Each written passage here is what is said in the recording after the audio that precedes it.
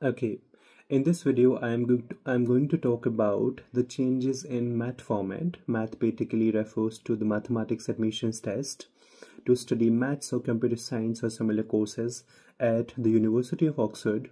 It is also accepted as a valid test for many other universities in the UK. Now, since 2024, there has been a big change in the format for math. Previously, math used to be consisting of 6 questions in total, and you had to attempt 5 questions, and which 5 questions you had to attempt depended on the course you were applying to. Now, the math format has significantly changed because previously you had to, write the solutions and there were only some multiple choice questions, specifically in the very first question, which had 10 multiple choice questions. But now, since the changes in 2024, you have got 25 multiple choice questions. Yes, that's a big number, right? And one might think multiple choices can be easy, but no, they won't be easy. But definitely something you can do.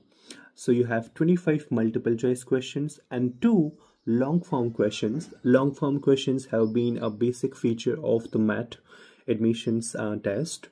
So you have in total 27 questions, and the time given to you would be 2 hours and 30 minutes. It would be an online exam taken at Pearson VUE centers.